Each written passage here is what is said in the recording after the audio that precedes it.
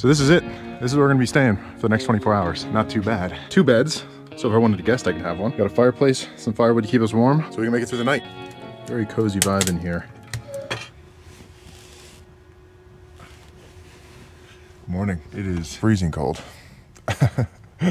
Got down to like 20 degrees Fahrenheit last night outside. Luckily, it doesn't get that cold in the back of the van because I'm pretty insulated, but it does still get pretty cold. And this is where we slept last night, right in front of this convenience store gas station. And I've been here for like the last 24 hours, along with 50 other truckers who have been stuck here. Because up until this morning at 7 a.m., the highway that is up there, AKA Interstate 40, has been closed because of the snow. And last night there was 50 trucks over there and 50 trucks over there, all sleeping. But once the highway reopened at 7, all of them took off and we're out of here. So I'm kind of the last one remaining. I also woke up about 30 minutes ago, kicked my heater on and just laid in bed and waited for it to heat up in here. So it is finally starting to get warm. So I can finally get up and start getting my morning started. Now that we are awake and moving and I can get changed without freezing to death, we can get out of here. My clothes are so cold though. It's like putting on an icicle. Today's video is gonna be a little bit different than my normal videos because yesterday I was looking around and I found a very unique opportunity. And if you guys aren't familiar with my channel, or maybe this is your first time watching, my name's Ryan. I live in the back of my self-converted camper van and I travel around the country documenting cooking, checking out cool places, and just living in the van. And typically that's where I spend my videos, is in my van. But tonight we're gonna be staying in a traditional Navajo Hogan in the middle of the desert. Cold out, but I went to the gas station, got myself some grapes, coffee for breakfast. So let's get out of here. So a Hogan is a traditional Navajo structure and it's deeply ingrained within their culture. So these huts are a lot more than just a shelter to the Navajo people. They're a place of religion and spiritual rituals and prayer. And even today, if you own a normal house and you spend most of your time in a normal house as a Navajo, you have to have one of these traditional Hogan huts in order to have these rituals and have these prayers. And there's a lot of interesting history to go with that. But there are 2 types of Hogans. There is a male Hogan and a female Hogan. And tonight we're gonna be staying in a male Hogan, which is typically the smaller of the 2. It's more cone-shaped as opposed to more rounded. It's just kind of a wooden teepee covered in mud with 2 cots and a stove. So we're gonna be using that fireplace to stay warm and maybe cook some meals and spend the night on the Navajo Nation land in a traditional Hogan. Should be interesting, but we got about an hour and a half, 2-hour drive till we get there.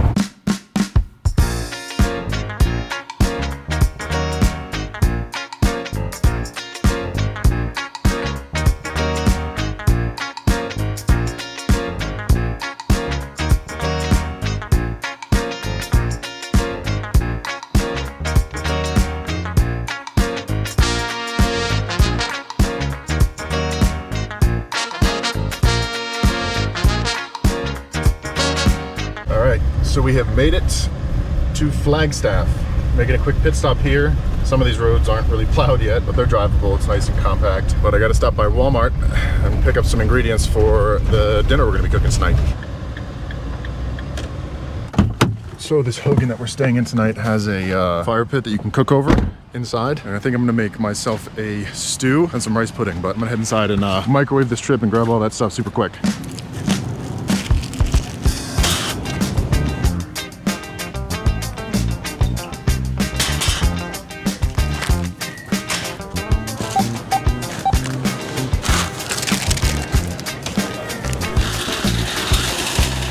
Starting to snow again, actually. I'm gonna go ahead and get all these put away, and then we are heading to our campsite for the night. All right, groceries have been put away. Let's hit the road. And we're not too far away. Hopefully there's a lot less snow where we're going, because it is at a couple thousand feet less elevation.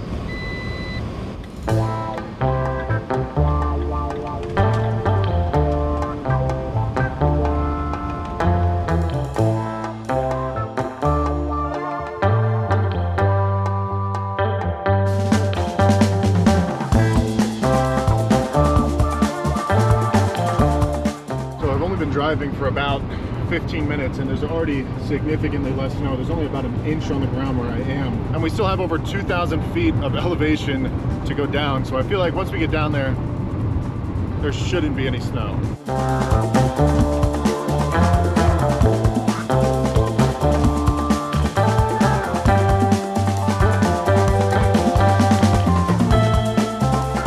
Into the desert we go. This is actually going to be my first night ever since I moved into the van sleeping on Navajo Nation land or Indian territories, because it's kind of separate from the US in the way that there's no BLM land. Typically anytime you come onto any American Indian land you got to get permission. Luckily tonight we do.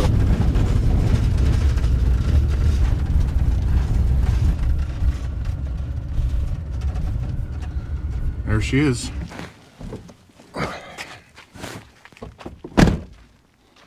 Home sweet home. Beautiful out here. So quiet. And literally nothing around other than the hut we're sleeping in and some storage and stuff over there. And it's nice. This has a lock on it. Wonderful. Nice fireplace right in the middle. I guess you can fit 2 people in here. And I think this might be for clothes. Oh no, it's got a stove in here too. Nice. Okay, I don't think we're gonna be using that. I think we're gonna cook on this. Got a bunch of firewood, and this is it. It's a lot roomier than I expected, I'm gonna be honest. But definitely gonna have to get that fire going tonight because it is already quite cold and it's only gonna get colder. But pretty cool. A couple lanterns. Wonder if these lights work. Oh, nice, and we got light all around. And flashlight if we want to go exploring out at night, which I don't think I'll be doing. I think that's the pooper. This is a traditional Navajo Hogan. And as I said before, it's a male Hogan, which is more of a teepee shape. The female Hogans typically have a rounded shape, so it's kind of like a dome. And we're staying here for the next 24 hours. I think now that we've kind of gotten a feel for the place, I'm gonna grab some supplies from the van. It's actually even snowing here a little bit. Some light flurries. Looks like there's rain off in the distance too. But anyways, let's get what we need other than our food, because once we leave, other than to get the stuff we have in the fridge, I'm gonna try not to come back in here.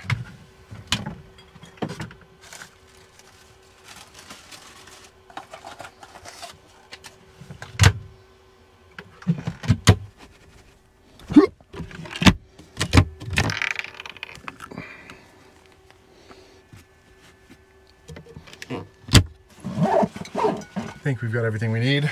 Come back and eat the food in about an hour, hour and a half when I start making some dinner. But it is time to say goodbye to the comforts of my van for the night and say hello to our Hogan home. This is pretty cool that the people that live out here allow people to stay here. I saw this opportunity and I thought to myself how cool it would be to stay here, so here we are. And I think I'm gonna get these lights turned off for now until we need them at night, because I can just leave this door open and it's pretty well lit from the outside. Oh. Oh. It's actually so comfortable. Wow. This is pretty cool. Looks like they've given us really everything we need.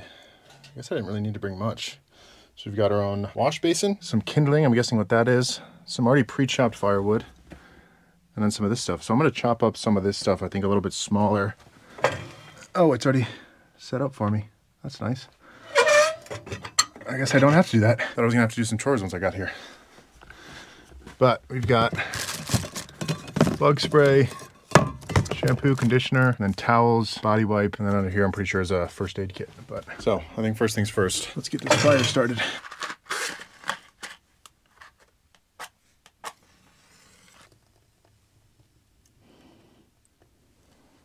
Hopefully that's enough. We'll let that start up a bit, and we'll throw on some of those bigger logs. Yeah, but from what I understand and what I read online, this place is still used as a Hogan, and ceremonies and prayer is done in here. Obviously not right now, but when they don't have guests, it's still used today. Pretty interesting. And I think part of the Navajo culture is you're supposed to have one of these no matter where you live or what kind of house you have in order to be able to do those kind of ceremonies.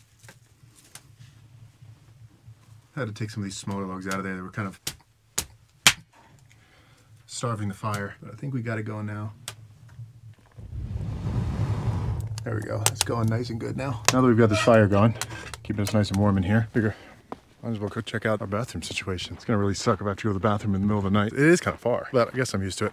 Living in a van, middle of nowhere. I'd imagine it's just some sort of pit toilet. Yep, not gonna lift that up. I don't know why I even thought about it.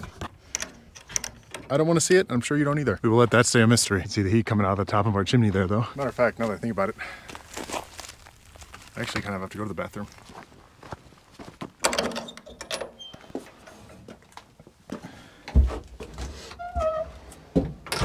Oh my gosh. It's so dark in here.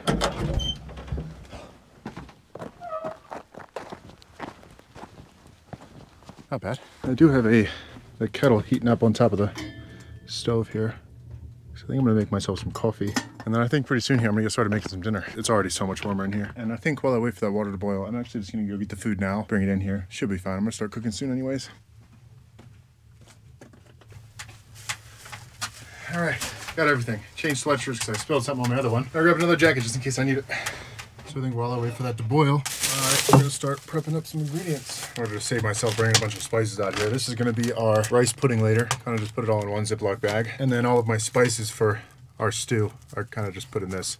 Save myself from bringing out 10 different spices, but even with the door open, the stove is keeping it so warm in here. I think celery is one of my favorite things to cut. I think it's so satisfying.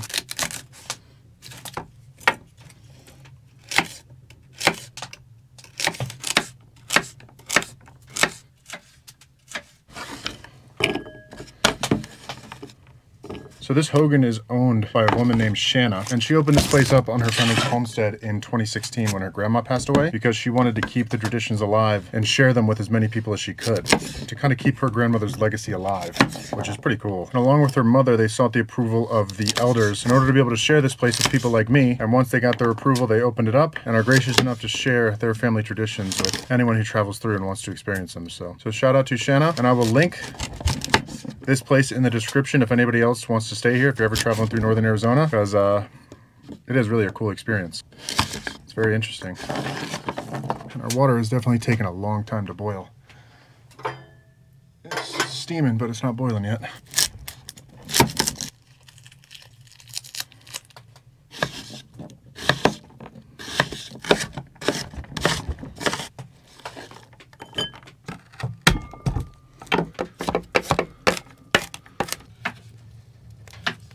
All right, I think that's all we got to do in terms of prep. We got our garlic, onion, celery, potatoes, and carrots. And I think our water is finally hot enough to make myself some instant coffee.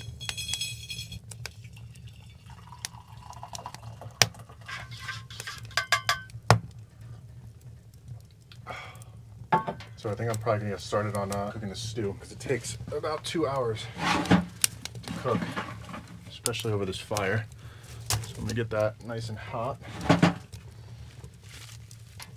A couple of the logs. And then once that gets going, start cooking.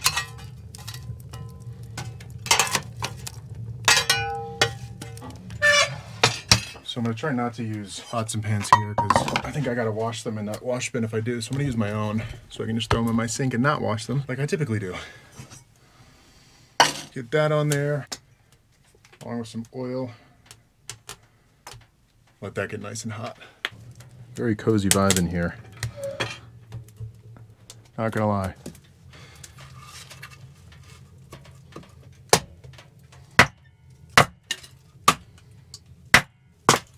I think that oil is just about hot enough. Good to put in our meat.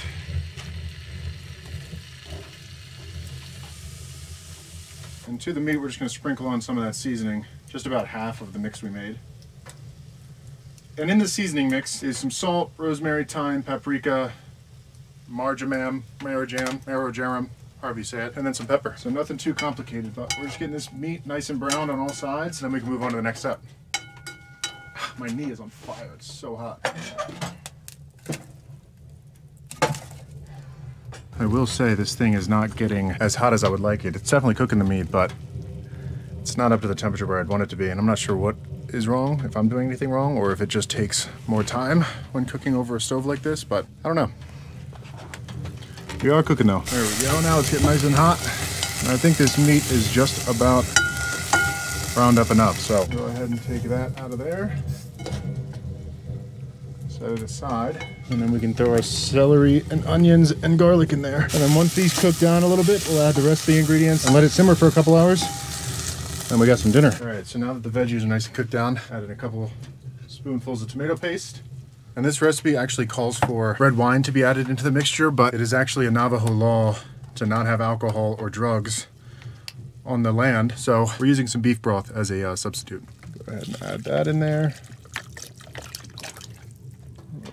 That looks about right. Give that a quick stir, and then we'll just bring this mixture to a boil. Now that we've got that boiling, we can add our final ingredients, which is just some Worcestershire sauce. The rest of our spice blend. A couple bay leaves, our meat, along with the juices that have accumulated, and then our potatoes and carrots. Get it all incorporated together. Put the lid on that. Let that cook for about 2 hours. It smells absolutely heavenly in here. Grab the lantern out because it is starting to get kind of dark. Set that over there. We might have to get these other lights turned on soon, but it is beautiful outside. Finally, no clouds, which is nice. And the sunset, look at that. That just looks incredible. Looks so cool. And I mean, if I'm gonna be honest, this is as close as you're gonna get to how it exactly was back in the day. Minus a little shed over here and that kind of stuff. Definitely gonna bring you guys back out here in like 30 minutes because that sunset is gonna be spectacular as long as those clouds don't cover it. Wow. They also left me 5 gallons of water in there, which is nice. That sunset is so bright. Sunset is the best time to look at mountains too because it lights them up so perfectly. And this right here is the shadow of my Hogan.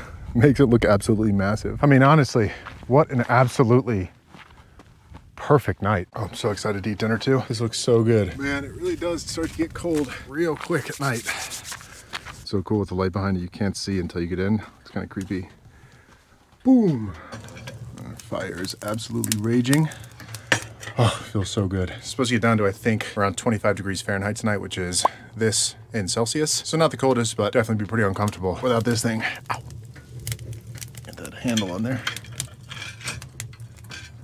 So I can open it without burning myself. Smells so good. Cannot wait to eat. But that's the thing about stew, it takes a while to cook, so we still got just about an hour and a half before we can dig in. So just gonna hang out with the little bit of sunlight we have left. Gonna wait for dinner to finish.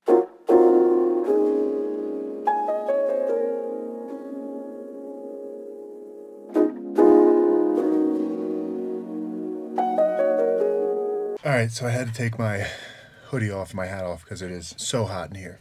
It's probably 70 degrees inside, and it is currently 30 degrees outside, so very toasty in here, very comfortable. But I think this stew is just about done. Boiling up nicely.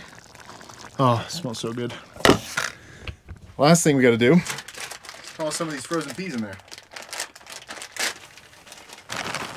And then get those mixed in. And the recipe that I'm following calls for cornstarch to be added, but to be honest, I'm not a fan of cornstarch. Adding it to a stew, I think it kind of ruins the flavor, in my opinion. To each their own though. But I'll let those heat up for like 5 minutes and then we eat some dinner. And I think while I'm waiting, I'm gonna get this rice pudding cooking so it's ready when I'm done. But I think I'm gonna do that over the Coleman stove because if I do it over the furnace, it's gonna eat up a ton more wood and it's gonna take 10 times longer. So we'll just use this since they had it in here. Hopefully there's enough propane. And I'm not sure if this is gonna work because of the way I packaged my rice and ingredients, but we'll see. So typically all this stuff is separated so you don't have the rice mixed with everything else. And basically in here I just have salt, sugar, rice, a little bit of nutmeg, and then a bunch of golden raisins. I wasn't thinking about it, but I really shouldn't have mixed this before because you're supposed to cook the rice and then add all the other stuff, but I'm just gonna throw it all in there and see how it comes out. And I just poured the water out of my pot because I'm gonna have to add that after.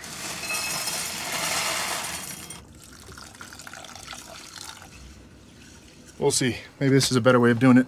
It'll come out better. So now we're gonna bring this to a boil. And I didn't rinse my rice, whatever. Bring that to a boil, let the rice cook, and hopefully this works. While we're waiting for that, it's dinner time. Look at that. Definitely didn't need any cornstarch. It's thick enough without it.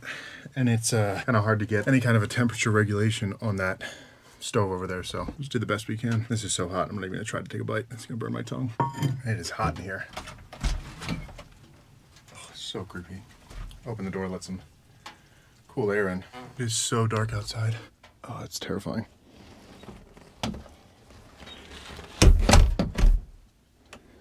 Should lock that. I don't think I'm gonna add any more wood to the fire for the time being. It's so hot in here. Alrighty, giving this stuff time to cool off. Cheers. It is pretty cozy in here. It's not really like tent camping where you kind of feel like you're at the whim of the elements. I got a locked door and a solid wood structure around me. It's almost like being in a house. And our rice looks to be cooking up nicely. Maybe cooking it with all the ingredients in there will give it some extra flavor. Nice hearty dinner. Dinner done. I had to turn off the big overhead lights because running low on power, and I want to make sure I can still charge my phone tonight on this little power bank that they have. Because I told myself once I got here, I wasn't going to go back into the van, so I don't plan on going back into the van. But the rice looks like it's just about done. Steamy. Oh yeah, that's done. We can add some milk, just about half of this carton or bottle. Give that a nice stir, and then we'll cook this until it's like thick and a little bit creamy. Oh, and one more thing we gotta add. A little bit of vanilla extract. So that is pretty much exactly what we're looking for. And the last thing we need to do, crack an egg in there. Cook it for another like 3 or 4 minutes. And the power bank has officially died, so that is my only light source remaining. But this rice pudding does smell pretty good. And there we go. After about 2 minutes, it's our final product. So I ended up just rinsing out the same bowl that I used for dinner for this rice. Save on some dishes. Less for me to do before I have to go to bed tonight. But not a bad camp dessert. Some rice pudding. I'm definitely not looking forward to having to go pee. I'm very familiar with a lot of scary stories about the desert at night. So running out there by myself just doesn't seem fun, but I know I'm gonna have to. Oh my gosh, that's so good. It's almost like a nice oatmeal dessert is what it tastes like. But what I was saying is there's no way I'm gonna be able to go through the night without waking up and having to pee. It's cooled down in here a little bit also. I haven't put a log on the fire in like 45 minutes. It's just embers right now. I'll probably pop one more on the fire before I go to bed. And that should be good enough. I'm not too worried about the cold. It's pretty well insulated in here. But I'm going to finish my absolutely divine rice pudding and then clean up all of this mess, do my dishes so I don't have to do them in the morning, and get to bed. So I will see you guys in the morning.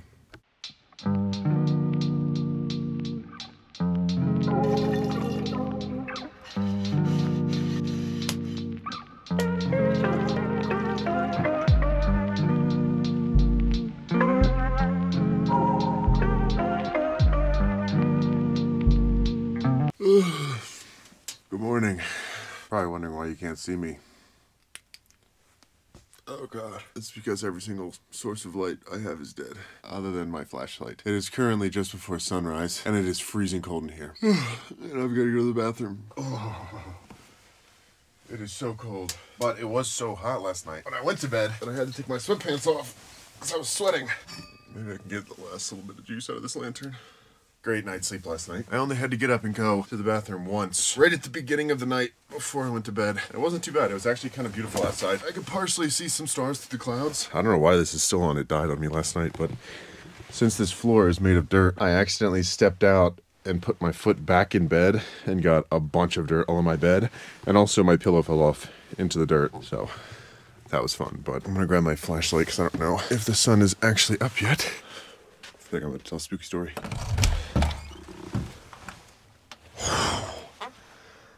It is cold, but the sun is up, so don't need that. Oh, it's so much colder out here. When I get back in there, I'm gonna see if there's still any embers left on the fire and throw another log on there. Hello, Mr. Outhouse. Oof. It's incredible how much warmer it is in that Hogan. And I didn't wake up once throughout the night to stoke the fire. I just didn't feel like it. So it is kind of cold in the Hogan, but it retained a lot of that heat pretty well. It is currently 28 degrees Fahrenheit, which is this in Celsius. So dark in here. I wonder if the furnace...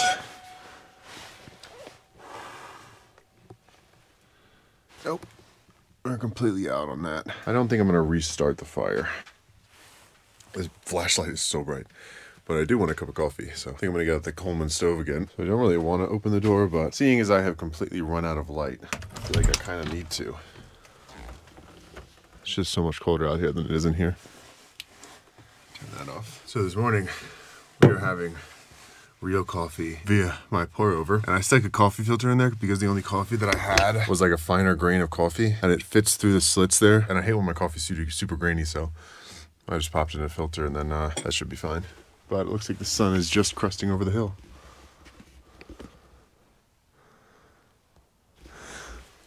Stunning.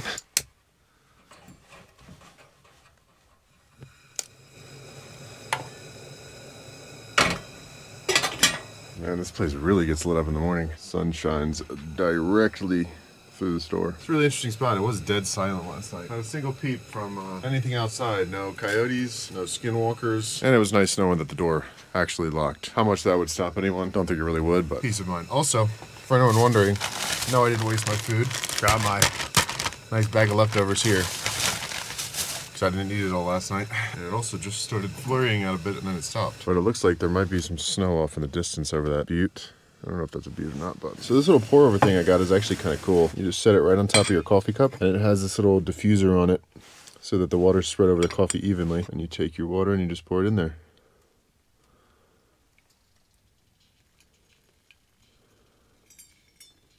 After a little while, you should have a cup of coffee dripping out the bottom.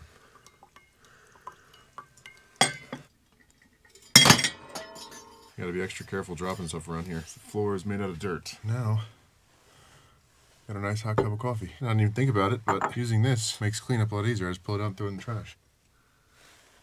Look at that, so easy. Give her a quick rinse. She's good as new. Also, I messaged the ladies let me stay here last night, and she said, don't do the dishes, because she's gonna have to wash them anyway. So she said, just leave them in the basin, so no one can accuse me of not doing my dishes. I did my dishes that I'm bringing home, that I brought in here, but made it through the night in our traditional Navajo Hogan. And I didn't go back to the van once after we got the food. It's starting to snow a little bit, again. Beautiful out here. I'm pretty sure we're technically in the Painted Desert, which is really beautiful. I was there when I was in Petrified Forest, and there's a reason they call it the Painted Desert. It looks like it's painted because there's so many different layers and colors through the landscape. I'll overlay a picture of the Painted Desert here, but I'm pretty sure we're technically within its borders. And it's so weird, all around me, I can like see separate storm cells where it's snowing / raining. I don't know if you guys can see the snow falling. Very, very light, but like I can see one storm over there where it's snowing, one storm over there where it's snowing, and then a bigger one over there that just passed us where it's snowing. And I guess there's one above me. Maybe I'll catch a snowflake. Caught it. I feel like I could definitely catch one. They're coming down so slow. Got it. I think I'm going to get out of here pretty soon. The sun is starting to warm me up, getting ready to go. So I'm gonna finish my coffee, get myself packed up, and we're off. So as always, truly appreciate you guys watching. If you haven't already, think about clicking that subscribe button. It really does help out the channel. I will catch you guys next time.